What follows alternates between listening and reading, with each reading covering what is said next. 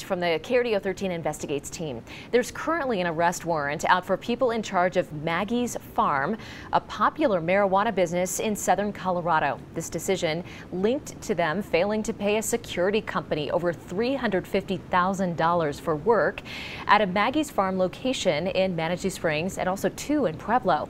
KRDO 13 investigator Sean Rice is live to explain the latest chapter in the financial saga for Maggie's Farm. Sean.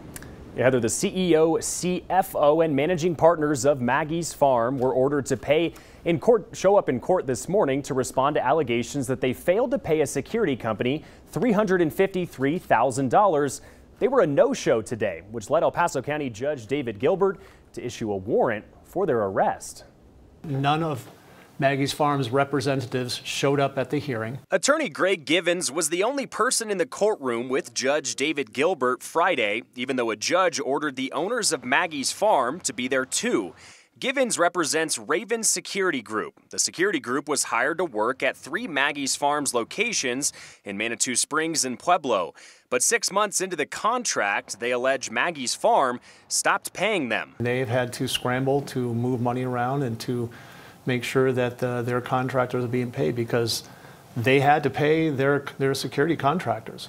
But Maggie's refused to pay them. After attempts to settle the case out of court were met with silence, Raven Security Group filed a lawsuit.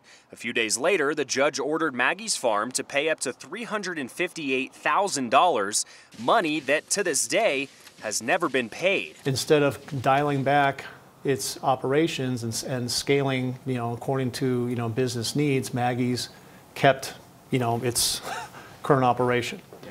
And as a result, as a consequence, it failed to pay my client for its security services, and also I know there are other vendors who have not been paid as well. The arrest warrants could lead to jail time if Maggie's Farm continues to be in contempt of court for failing to respond to these allegations. I don't want any criminal proceedings entered against these people. I just want to find out where their assets are, But if we need to take the next step, Raven Security is fully prepared to take those next steps. And today I spoke with Maggie's Farm CEO Bill Conkling. He sounded seemingly surprised and unaware that there was even a warrant for his arrest. He said we'd be hearing from his attorney for comment, but we're still awaiting that comment.